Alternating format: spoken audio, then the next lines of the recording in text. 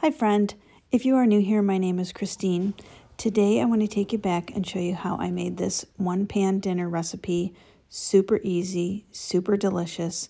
It's a lemon garlic chicken recipe. Come with me, I'll show you how I did it. I start out with a few Idaho potatoes that I wash, peel, and cut up into pieces that resemble steak fries. I then arrange them in my baking dish that I'm going to be cooking everything in, and then I set that aside and get started on the sauce.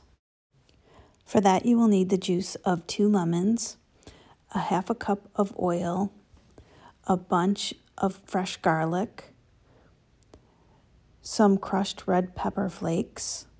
Use as much or as little of those as you want, depending on how much spice you want, oregano, salt and pepper,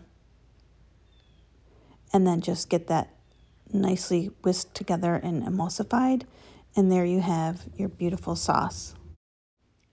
I then take half of the sauce mixture and pour it over the potatoes. Give it a good toss just to make sure all of the pieces are coated. I then add my chicken. I use bone-in, skin-on chicken thighs. Next, I season them with salt and pepper. Make sure you do both sides. I already did the underside. Garlic powder, onion powder, paprika, and Italian seasoning.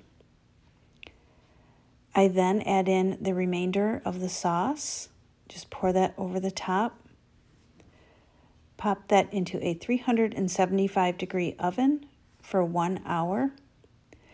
After the 1 hour is up, I remove the chicken and I scoop out the sauce that is in the baking pan. Reserve that because you are going to want to save that for dipping. So good. While that's happening, I heat my oven up to 425. Put the potatoes back in the oven so they get nice and crispy, just like this. Friend, this is absolutely phenomenal. Super delicious, super easy. It's a perfect weeknight dinner recipe. Highly, highly recommend this one as always. Look at that. I just want to say thanks for joining me in my kitchen today. I hope you enjoyed it.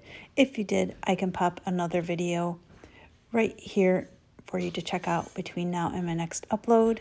Please subscribe to my channel and give this video a thumbs up if you liked it. I upload every other day, and I can't wait to see you next time.